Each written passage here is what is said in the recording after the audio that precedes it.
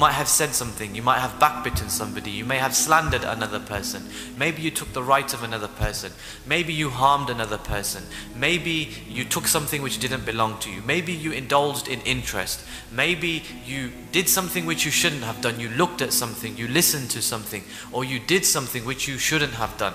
How many sins that we have committed, how many times we've disobeyed Allah subhanahu wa ta'ala, we considered it something small.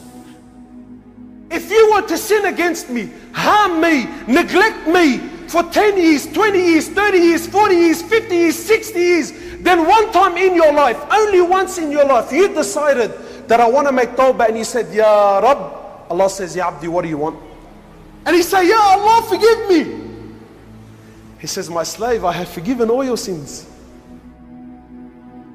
What's the point of even seeking forgiveness? If you know what I'm doing, you know the kind of stuff I'm up to, you don't want to know, bro. I'm bad.